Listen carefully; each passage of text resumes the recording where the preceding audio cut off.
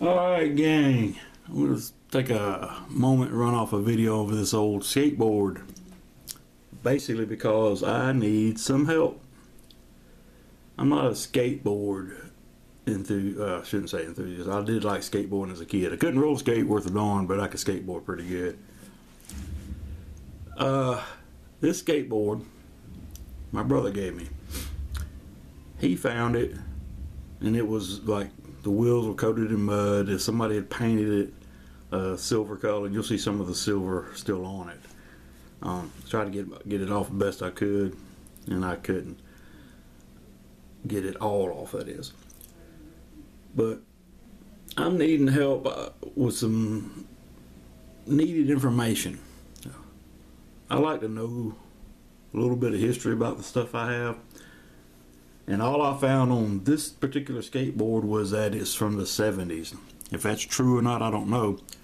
I'm just basing that off of information I found on the internet, but I couldn't find anything about the company or anything. So maybe somebody out there could tell me what it's about. Like I said, all I could find, and I'm not saying it's right, is from the 70s. It could be from like 5 years ago. But it says CALFLEX 380K, and it's got somebody skateboarding.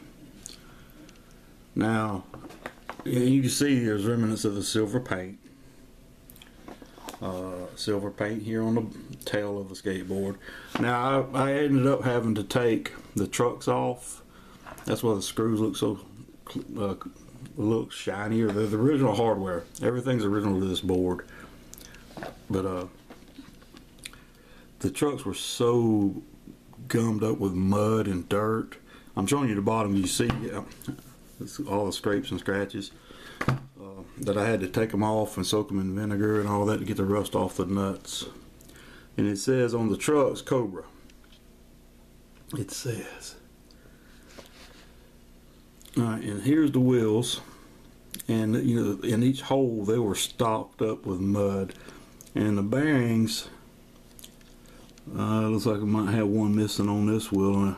Yeah, there's definitely one missing on this wheel. I think each wheel's missing a bearing, but all the holes, and it still ain't 100% clean, but they were packed full of mud. It was just old beat up skateboard that my brother picked up and gave to me. That's a CALFLEX 380K. Love to have some information on it. Pictures I saw online of it doesn't really show details of the trucks. I'm assuming they're the original trucks. Like I said, I'd love to know the year, because all I could find was 7Ds plural, no distinct date range or anything. If you know anything about this thing, please let me know. I'd really appreciate it. Thanks a lot. Have a great day.